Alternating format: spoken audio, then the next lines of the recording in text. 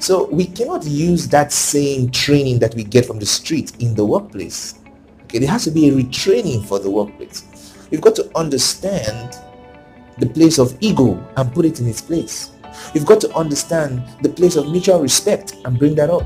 You've got to understand the relevance of this other person to me and work together in a team. You've got to understand how that you are supposed to be a solution and not a part of the problem. See, all those levels of understanding need to be taught within the workplace. And we group all these skills as soft skills. Soft skills are those personality traits that help you work within a group successfully and help you bring out the best of yourself.